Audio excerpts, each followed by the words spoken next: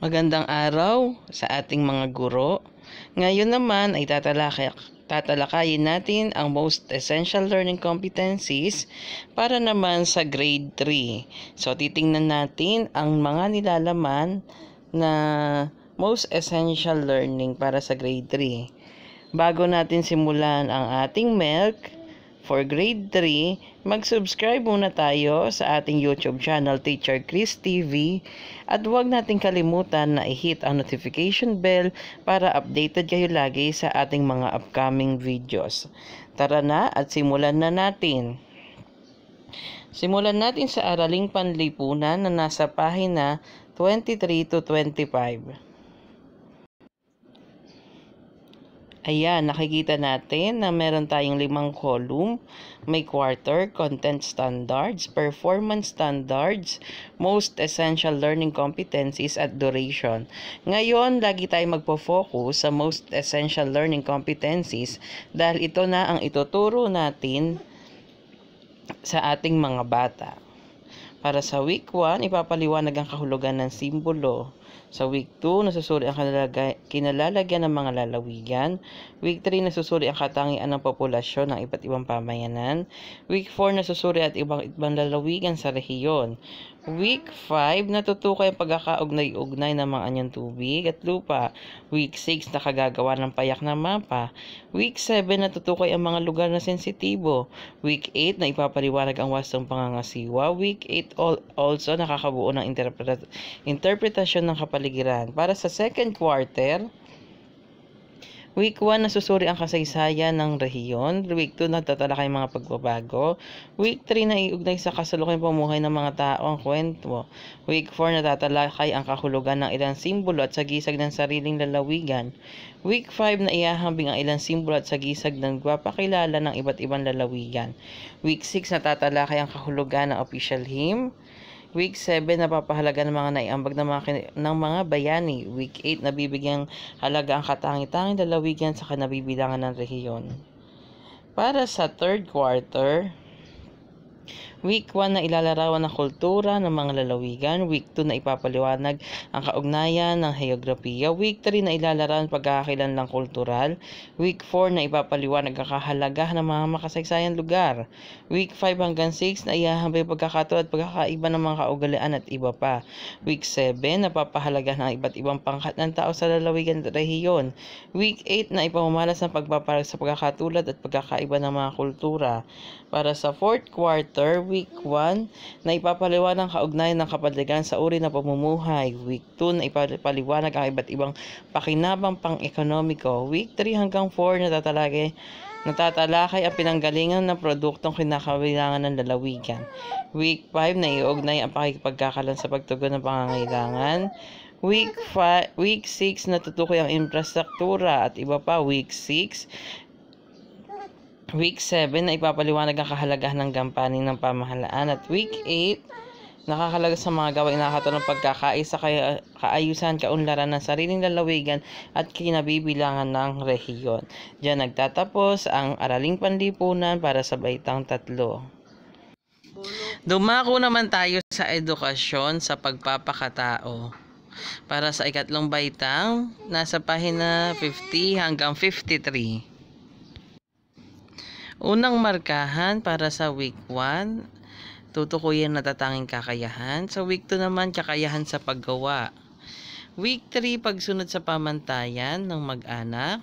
Para sa ikalawang markahan, week 1, pagpapadama ng malasakit. Week 2, pagpapakita ng malasakit. Week 3, pagsasaalang-alang ng katayuan, kalagayan ng pangkat etnikong kinabibilangan. Para sa ikatlong week 4, nakapagpapakita ng may kasiyahan sa pakikiisa sa mga gawaing pambata.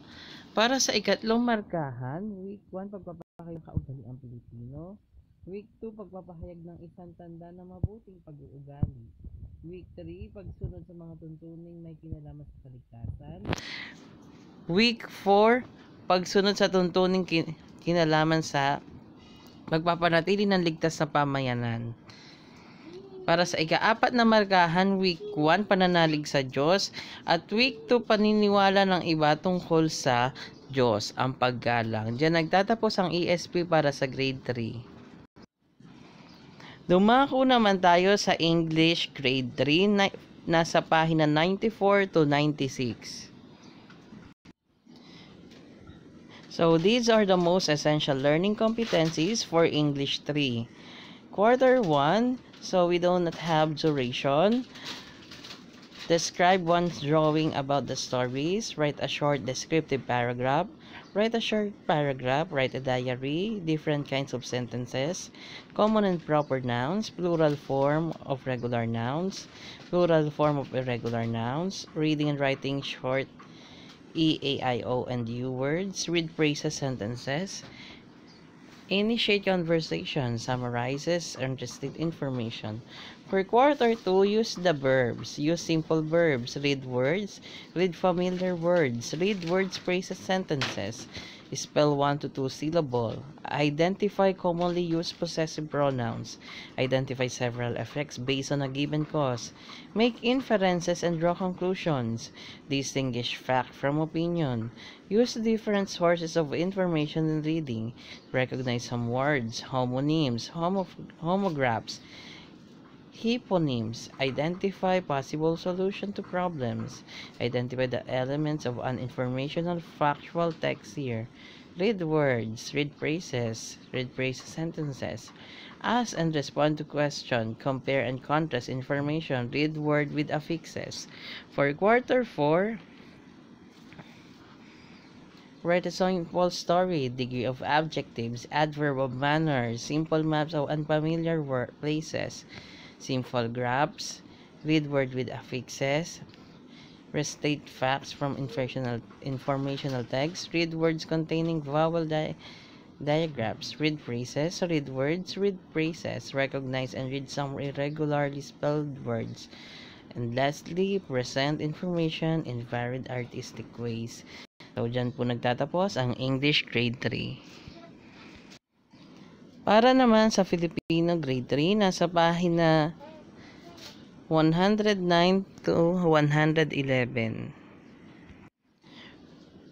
First quarter, for the most essential learning competencies for Filipino grade 3, pangalan, kaalaman, nagagamit ang unang kaalaman o karanasan sa pag-unawa sa teksto, pagsagot sa mga tanong, paggamit ng iba't ibang bahagi ng aklat, salitang may tatlong pantig, pagsunod sa nakasulat na panuto, nakakabaybay, paggamit ng diksyonaryo, paggamit ng usapan sa mga salitang pamalit, mga magagalang na pananalita, elemento ng kwento, pagkasalaysay muli ng teksto. Nagagamit ang malaki at maliit na letra.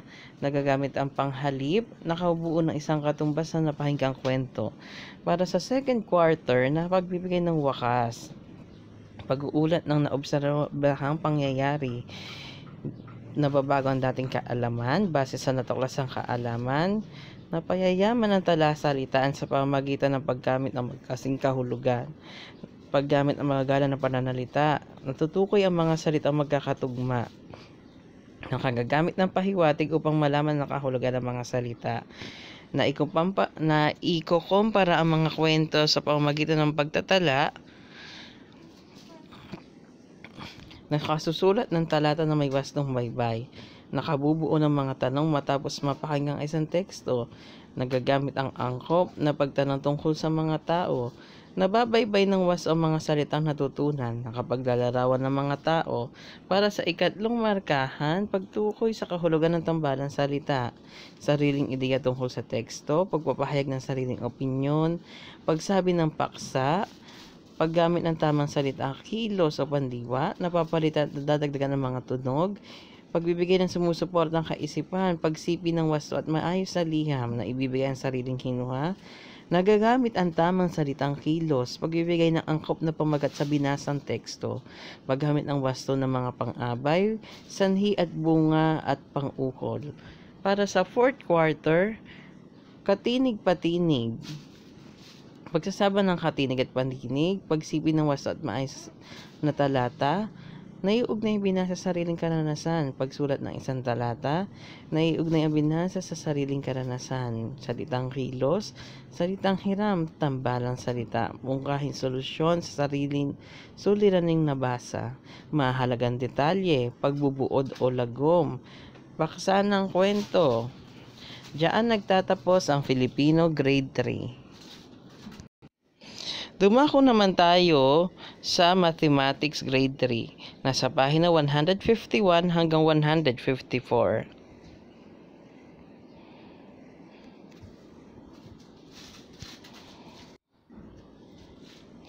So, Mathematics for Grade 3. For Quarter 1, the learner will demonstrate understanding of whole numbers up to 10,000, ordinal numbers up to 100, and money up to 1,000 pesos. Also, they will demonstrate understanding of addition and subtraction of whole numbers including money. So, here are the most essential learning competencies for Quarter 1. So, meron tayong ditong Week 1 na magtatapos hanggang Week 9. For Quarter 2, they will demonstrate understanding of multiplication and division of whole numbers including money. So, dito magpo-focus na sa Quarter 2 sa multiplication and division. They will also able to apply multiplication and division of whole numbers including money in mathematical problems and real-life situations. So, Week 1 to Week 9 for Quarter 2. For Quarter 3, they will demonstrate understanding of proper, improper, dissimilar, and equivalent fractions, demonstrate understanding of lines and symmetrical designs, demonstrate understanding of continuous and repeating patterns, and mathematical sentences. So we have Week 8, most essential learning for Math Grade 3. For Quarter 4, they will demonstrate understanding of conversion of time, linear, mass, and capacity measures, and area of square and rectangle. Demonstrate understanding of bar graphs and outcomes of an event using the terms sure, likely, equally likely, and unlikely, and impossible to happen. So we have Week 9 for the Quarter 4. Para naman sa MAPE, we have 4 components. Music, nasa pahina 183 hanggang 185. So, for first quarter, they will demonstrate understanding of the basic concepts of rhythm. So, we have 4 most essential learning competencies for first quarter. For second quarter, they will demonstrate understanding of the basic concepts of melody, and also basic concepts of musical form. So we have Week 1 to Week 8.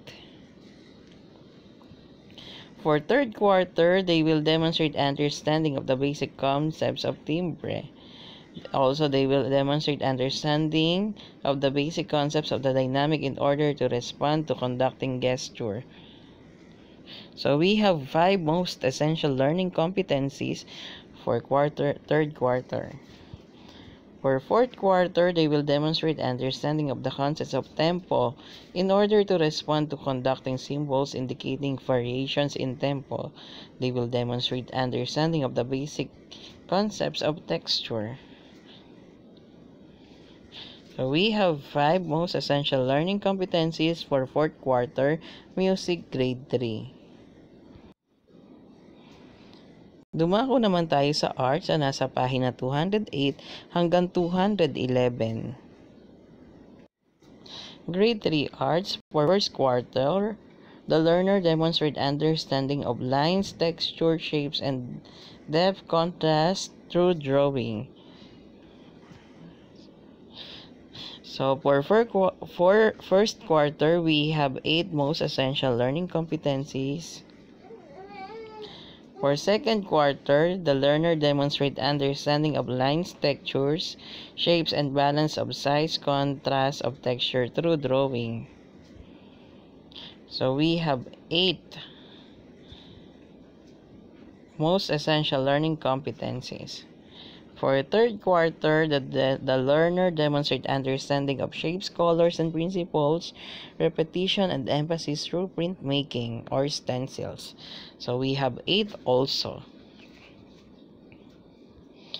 For fourth quarter, they will demonstrate understanding of shapes, colors, textures, and emphasis by variation of shapes and textures and contrast of colors through sculpture and crafts. So we have 8 most essential learning for fourth quarter period.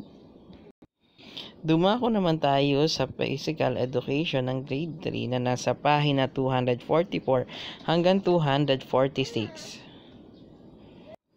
So, for first quarter, the learner will demonstrate understanding of body shapes and body actions in preparation for various movement activities.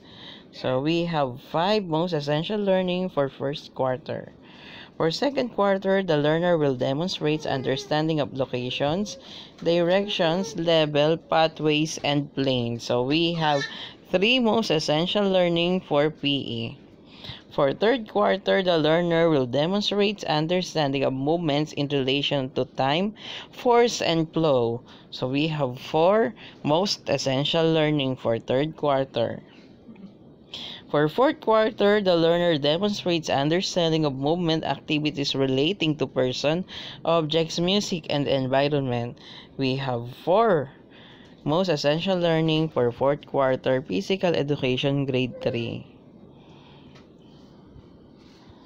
Pagaling ko, health na.